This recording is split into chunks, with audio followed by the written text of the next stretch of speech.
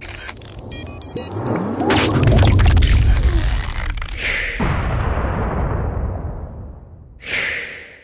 what's going on, everyone? Vega here from SerpentX Tech, and in this video we'll be taking a look at Pepe Proof of Work token, how to mine it, some of the overclock settings that I was able to get as far as tuning, some of the issues I bumped into, and profitability. Now, Pepe W, or Pepe PoW, or Pepe Proof of Work, whatever you want to call it, is not the same thing as the original Pepe token, and it's also not the same thing as the Pepe token you've been hearing on the news and various crypto outlets, where people who got in super early were able to make a decent profit. These are three different tokens, don't get them confused. But Pepe Proof of Work, or Pepe W, has a total supply of 90 billion.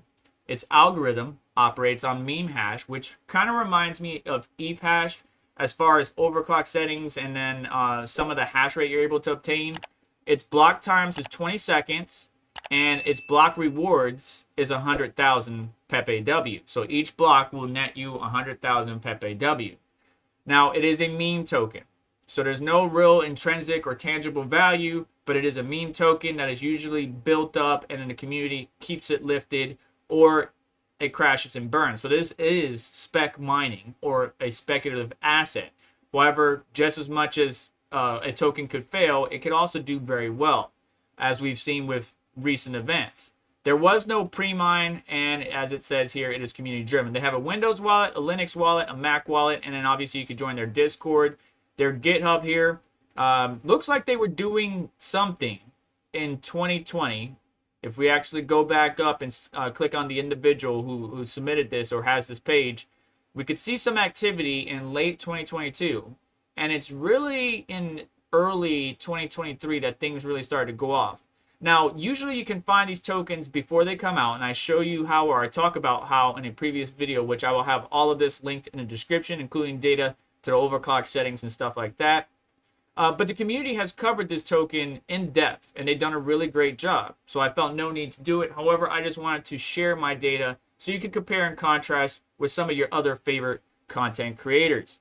There was also an issue with the wallet, where people were seeing their antiviruses or programs or whatever they're using to protect their devices, advising them that there was a virus or Trojan inside the wallet. There has since been an update, and the full story of that can be captured or provided to you by Chump Change and Yeti. And their website, which I will have linked below, Yeti's website, actually did an audit of the previous version wallet and the latest version, and it gave it a good, decent bill of health, but I'll let you go and make that determination for yourself. I am actually mining and auto-converting, and I'll tell you that in just a moment. Now, Pepe POW shows up on the miningpoolstats.stream website, and it says 14 days, but the coin has been around a little bit longer than that.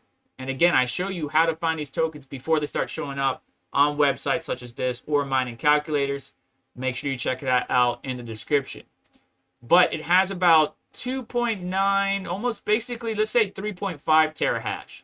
There's some inconsistencies with the hash rate being reported right now on miningpoolstats.stream. People are solo mining, people are pool mining, but let's say 3.5 terahash total on the network. Unfortunately, mining 4 people has 70% of the net hash on one pool, and that's never a good thing.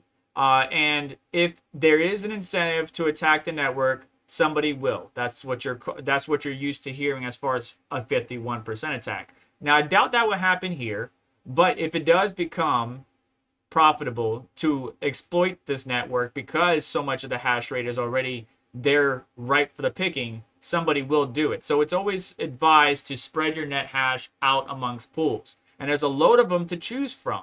Also, if you scroll down here and you're able to ascertain what your rig's hash rate or GPU's hash rate is, there's a nice little calculator that makes it a little bit easy. So with 900 mega hash, you're making about $5.44 USD fiat, or 90,000 Pepe W every 24 hours. So that information is very useful for you to gauge whether or not you're going to get in.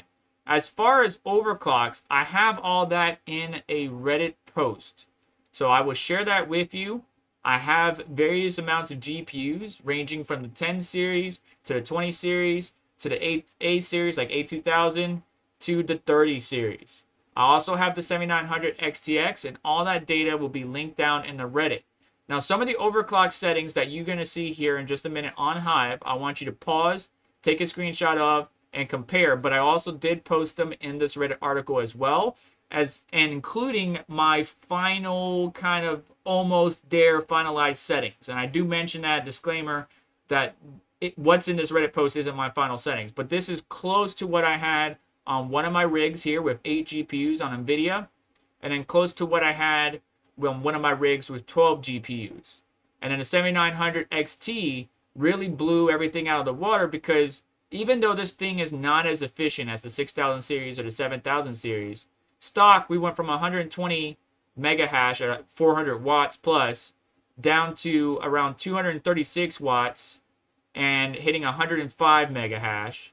And then tuning it even further, we got down to 85-ish mega hash at 196 watts. I think the lowest I've seen was, again, using Linux, a Linux OS, mining OS, whatever it might be, and was 170, 171, somewhere in there. But use these overclock settings to compare and contrast, because you have to tune for your setup, your configuration, and everything. And I'll explain why that is in just a minute. Here is my first Nvidia rig with a mix of, there's a 1080 Ti, there's a 2070, and the rest are 3000 series. So they're basically the same, 3080, 3060 Ti, 3070.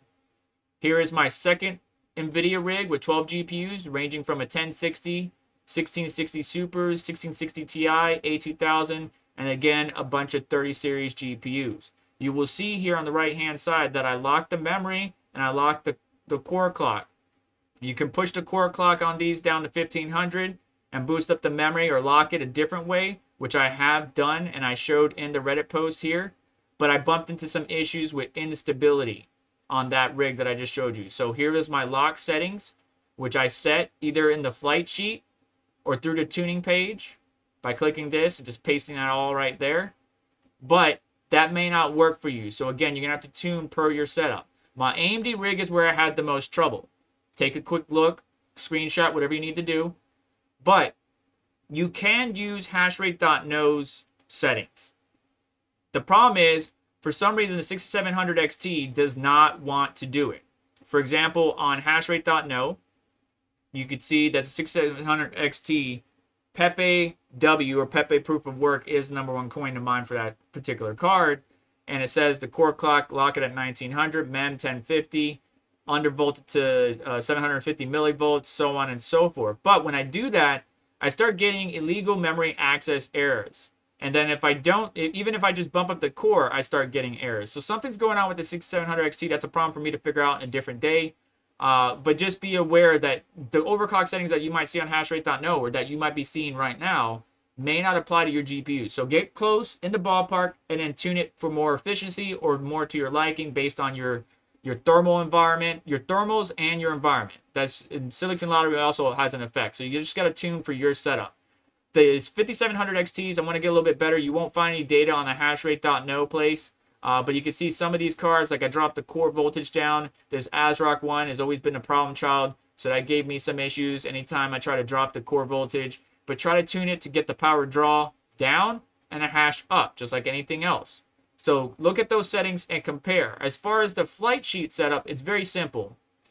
But I'm doing it a little bit differently. And what I mean by that is I am using Z-Pool to mine. And so it's auto-exchanging every Pepe W token into Litecoin.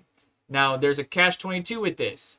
If there's not enough currency, like Z-Pool ran out of Litecoin, and it gave me a little message that if I did hit the minimum threshold, there will be a delay in payments. It already fixed it, and there's no delay in payment. I just need to hit the threshold.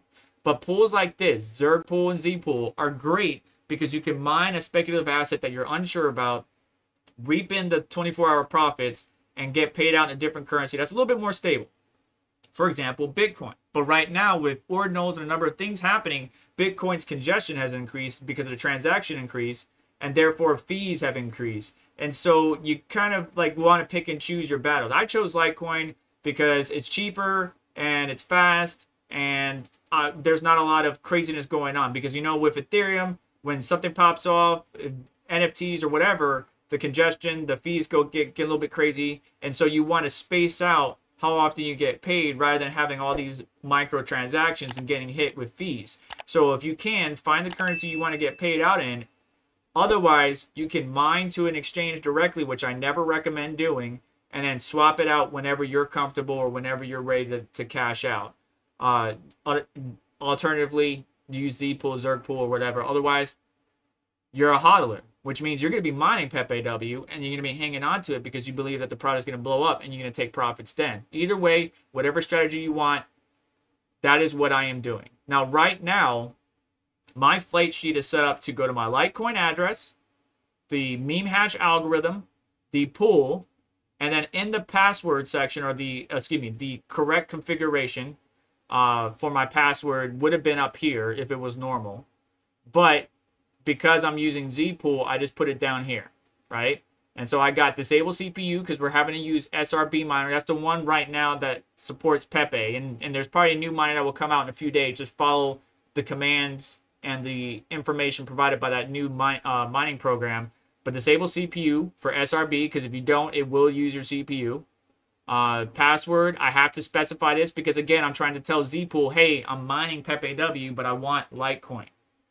And then worker, I just added that just to try to get the worker, because for some reason, Zpool doesn't put the worker name on here. I don't know why. So the only way I could tell which rig is what is because I can look at the hash rate. As far as mining on Windows, here is the configuration. So again, SRB multiminer.exe, disable CPU, algorithm is set as meme hash, pool is Zpool/port number for PepeW, right? Or the algorithm meme hash.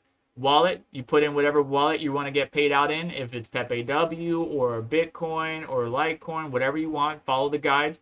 Zpool does a really good job of walking you through that on their main website. You could just choose their reason, the algorithm, the currency you want to get paid out in, put in your wallet address and choose the supported currency that they can pay you out in. Don't think that every currency, like you can mine Pepe and get paid out in some weird hole-in-the-wall currency, because you might have to wait on that, but just a heads up. And then on the rest of the Windows batch file config, you just do worker, name, and then password again, telling Zpool, hey, I'm mining Pepe, but I want to get paid out in Litecoin. So that is the Windows batch file setup. You can download the latest version of SRB Miner. Matter of fact, every time I type it in, it tries to get me to go to their website, but I just always type in or Google search SRB Miner, click on releases, scroll on down, and then choose the one that's correct for my system. So 64-zip for this particular system. Extract that, and inside there, they already have a default Pepe full or batch file that all you need to do is edit. It's going to be under Pepe PoW right here. So you just right-click, show more options for Windows 11, or just right-click edit for Windows 10, and then edit the information here to match your pool and your wallet address of your choice. Again, if you want to use their wallet and earn Pepe, they have a Windows wallet. You just click this. It's going to download this Windows zip. I would urge anybody messing around with a new wallet to go check out Yeti's website for audits on particular currencies and wallets. But also, if you're going to play with a new currency that hasn't been audited, to make sure you do it on a secure system that if something were to happen, you're not screwed. Okay, don't do it on something you have personal data, documents, tax information, W-2s, good pictures of your family from years ago. Just be extra careful. But last I checked, everything should be good with the latest release of this wallet. But check out Yeti's website, linked in the description. So last but not least, let's round out with profits. With this particular token, I calculated, I haven't hit the full 24 hours yet, but I calculated at the rate I'm going with every rig and every GPU I have hashing away at it, I'm almost at the 24-hour mark. I'm making a little over 0.05 LTC. And what that equates to is about $5.09 fiat, right? And if we look at the miningpoolstats.stream calculator, that's about on par. So under $5.50 fiat a day is what I'm making. A little under 90,000 or around 90,000 PepeW is what I'm making every 24 hours right now. As the network hash rate increases, that could be a different story. As the network difficulty increases, that could be a different story. So you're just going to have to test it out, check it out, and use mining calculators such as Hashrate.No or What to Mine to really ascertain, you know, what is your 24-hour profits and is it worth it for you at your electric rates. Whatever you decide, SRB Miner is the only miner right now that I know that can mine Pepe, but that should change with BZ Miner and a couple others coming out in the future for different generations. Make sure you figure out which strategy you're going to do. Are you going to mine and hodl, or you're going to mine and auto exchange, or you're going to mine hodl for a bit, then exchange it? Figure out your strategy. Check out the overclocks that I shared with you, not only earlier, but down in the description. Compare that and get the best settings for you. And feel free to come back to this video, comment, and share with the community what your overclocks were by posting the make and model of your card, core clocks, mem clocks, voltages, whatever you got. Feel free to share that not only in the comments of this video, but also on the Reddit post where I will have linked down in the description. But that is going to do it for this video. Thank you so much for hanging out with us throughout this entire time. Sorry it was a little bit long, but do me a favor on the way out. Hit the like button, make sure to get subscribed, hit the notification bell to stay up to date, as well as check out some of the links in the description to help support the channel and what we do here.